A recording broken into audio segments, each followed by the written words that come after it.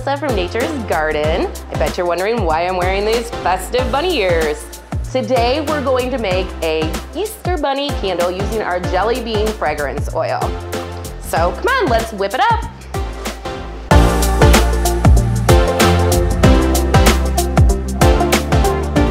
All right, so first we are going to make some Easter egg embeds. We are going to use the Pillar of Bliss wax and a pink color block for the first round. We're going to make 4 different colors, all in a pastel color. They'll be put at the bottom of the candle, and then we'll put some fluff on top to create an Easter bunny. So let's go ahead and get this Pillar of Bliss in our pouring pot, and I'm going to take it over and put it on our double boiler.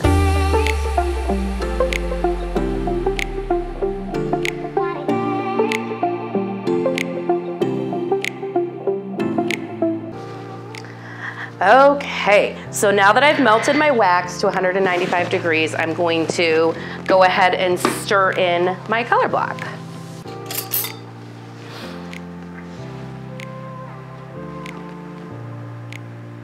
We're just putting just a little bit because we don't want it to go too dark. We want it to be kind of a pastel color. So you can add as little as or as much as you want, but once you get your color block stirred in, you want to add the fragrance oil. Like I said, we are working with jelly bean fragrance oil. If you have not smelled this one, it is super strong. I highly recommend it.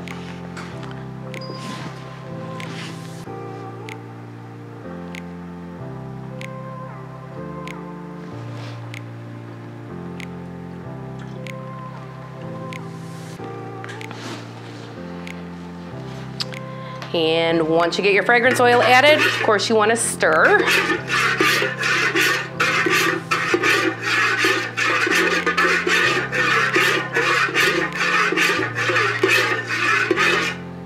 All right. And then we're going to make sure the temperature of the candle wax is around 140, 145 degrees, just because we are pouring into a plastic mold. So you want to make sure that you don't melt the mold. So you want to pour around 140, 45.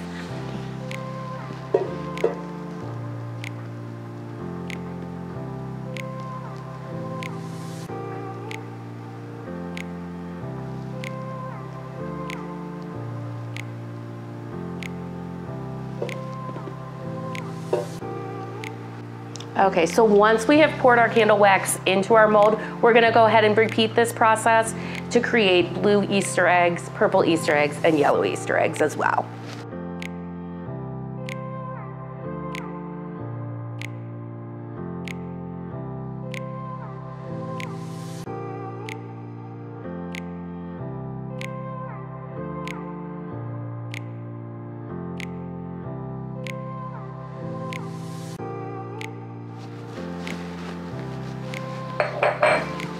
Okay, so now we're going to put our candle wicks in our jars. In order to do that, we are going to use a hot glue gun, and we're going to use 2 CD12 wicks, and we're using these 16-ounce apothecary jars.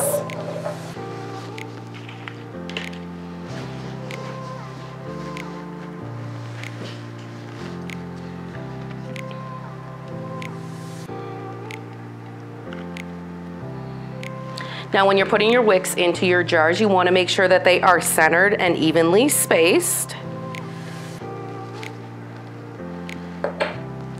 So,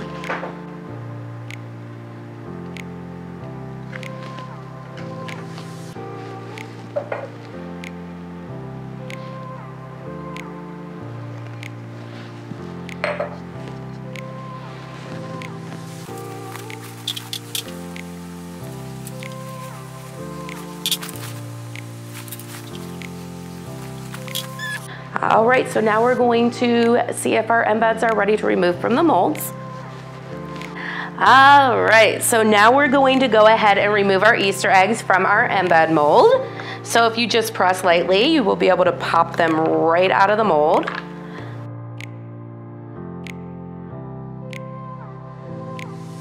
All right, so we're gonna go ahead and melt our joy wax to 195 degrees.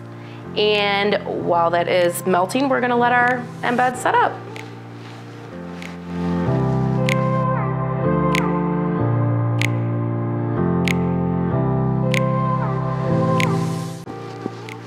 Okay, so I have the Joy Wax melting. While we're waiting for the Joy Wax to finish melting, we will go ahead and talk a little bit about the wax. It is Nature's Garden's most popular wax. It comes in a slab form. It is very, very easy to work with. So as you can see, I've already cut the slab into smaller chunks, but I just wanted you to see just how easy it is to cut. It's very soft. You can cut it so easily with very little effort.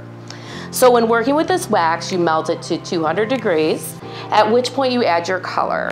Once you add your color, you let your temperature drop to 170, 175, and you add your fragrance. As far as the amount of fragrance, you're gonna add around 1 ounce to 1.5 ounces of fragrance per pound, depending on how much you want. Once you have added your fragrance, stirred everything together, you let your temperature drop to 160, 165 degrees, and then you pour the wax. It is that simple. This is a wax that I would recommend for container candles. Although some people will use it for wax melts, it is going to be a softer wax, so it will be harder to pop out of the molds because obviously container wax is made to adhere to your candle. So if you're going to use it for wax melts or something like that, I would use like the portion cups or something like that. All right, now that my Joy Wax is melted and to 200 degrees, I'm going to go ahead and add some white color. So we'll use a white color block today to do that. So we're just gonna take a nice chunk of the color block and we will add it right to our wax.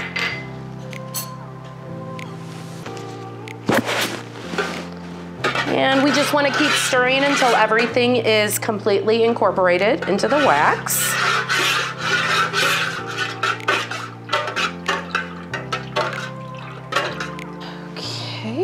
We're gonna let the temperature drop to 170, 175 so that we can add our jelly bean fragrance oil.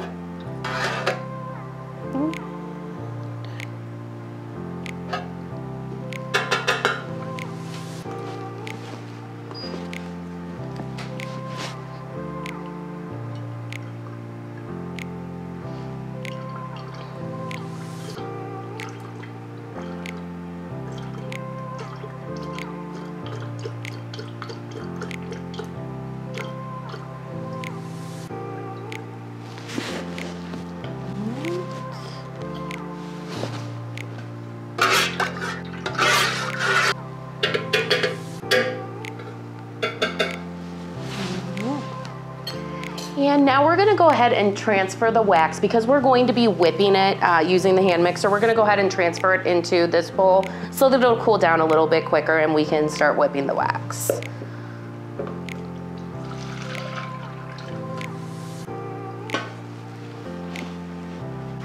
All right, so I've let the wax cool down a bit just so we can go ahead and start mixing it. Let me get this out of our way here. All right, so we're just using a hand mixer and we're looking for a whipped consistency and we'll just keep whipping until it begins to harden up.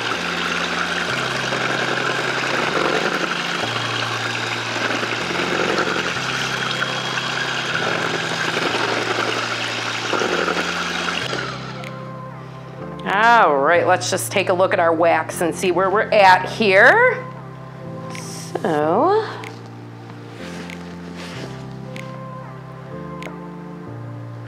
all right, we're starting to thicken up here. So we're almost there. Let's see, let's just keep going a little bit longer.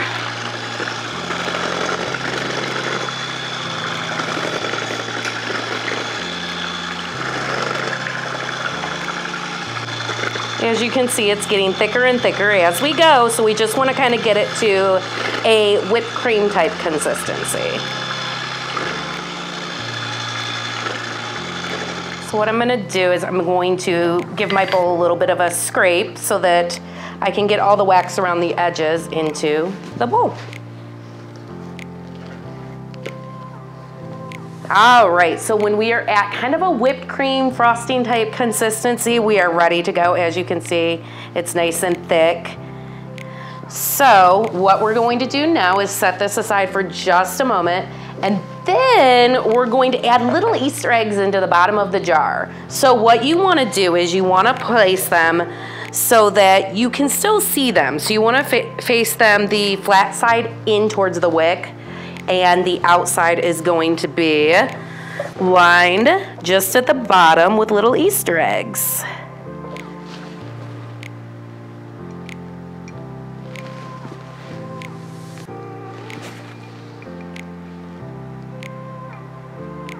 And they don't have to be perfect, just kind of lay them in there so that you can see them through the whipped.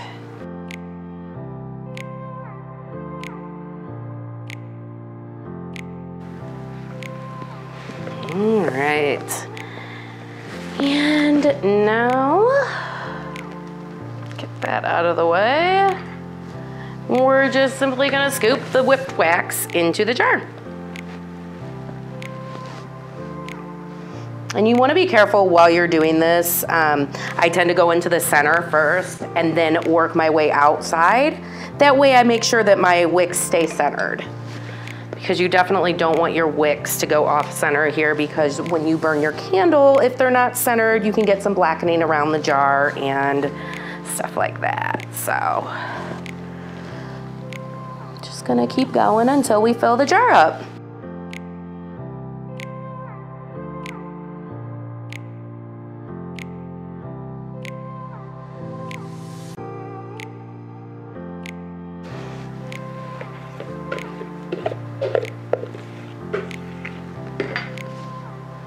All right, so now we're just going to make sure our wicks again are nice and centered. Now we're going to create some, clean up the edge of the jar here. We are going to create little bunny ears for our candle. And then what we'll do is we'll decorate the outside of the jar so that it looks like a bunny. Okay, so now that we have all of our whipped on our candle, we're going to go ahead and melt some beeswax. We'll use the beeswax for bunny ears simply by pouring it onto this pan and cutting them into the shape of bunny ears. So I'm going to go ahead and get just a little bit of beeswax melted, and we're gonna add some pink color block to it once it's melted.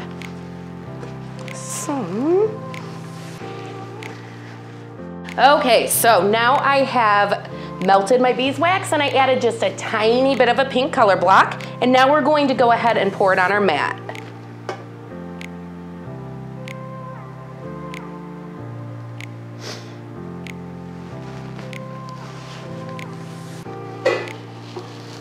All right, so we're going to let this harden up just slightly, and then we're just gonna cut 2 bunny ears out of it. Okay. So now that the wax has hardened a bit, all we're going to do is create a bunny ear shape. So what I'm going to do is I'm using a toothpick because that's easier for me. Some people will use we'll just simply cut it out with scissors or a knife. I like the toothpick. So we're just going to cut 2 bunny ears.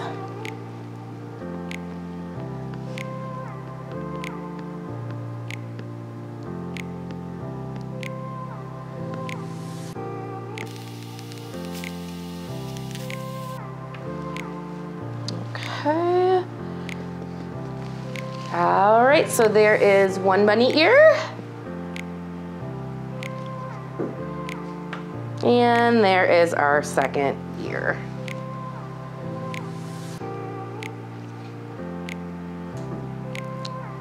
So now we're going to go back to our candle here. And all we're going to do is simply press the ears into the candle wax so that it looks like a bunny. And once we do that, we're going to take a little bit of joy wax and we're going to paint around the edges of the candle.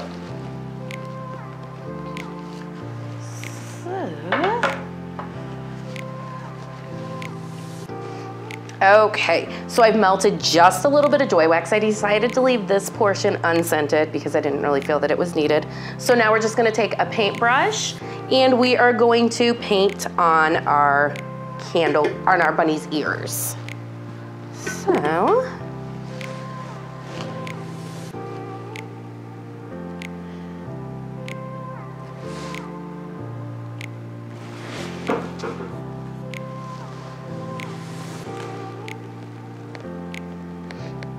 And you can just kind of let it drip down. We just want it to look like a little bit of fur around the ears of the bunny.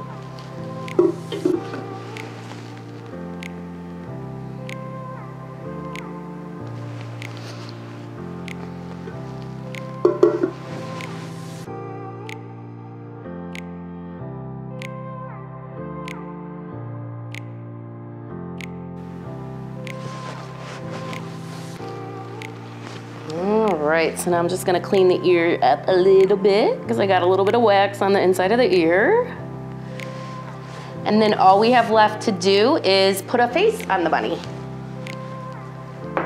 Okay, so for our little bunny, I have googly eyes and a little pink fur ball for its nose. And then we have a big pink, or big white furry ball to use as a tail. So we're simply going to hot glue everything right to the jar. So let's start with the eyes.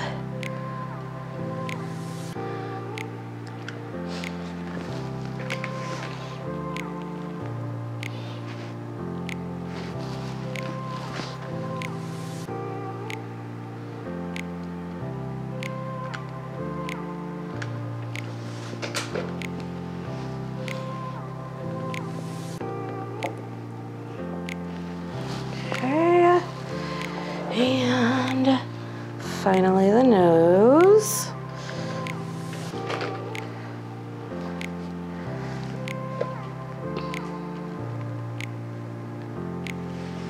Okay, so the last thing that we have, of course, is going to be the whiskers. So with these pipe cleaners, we're going to create whiskers. All right, hot glue. Okay, so we're simply going to twist them and turn, and we're gonna twist them together, and then I think I'm gonna trim these so that they aren't as long, because as you can see, they're a little long for the jar.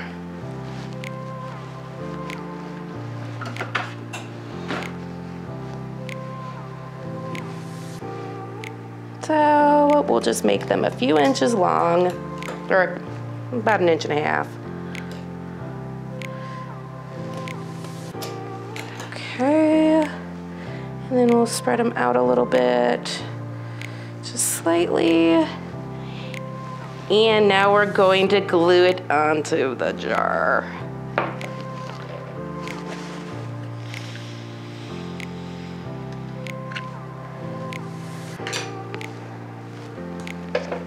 Okay.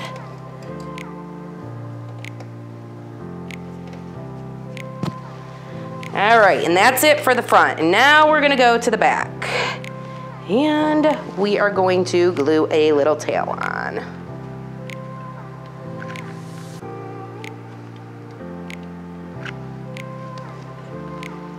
Okay, and that's just going to go on the back. And all right, and there you have it. There is our Easter Bunny candle scented with jelly bean fragrance oil. And we hope that you enjoyed making it with us. So until next time, we'll see you later.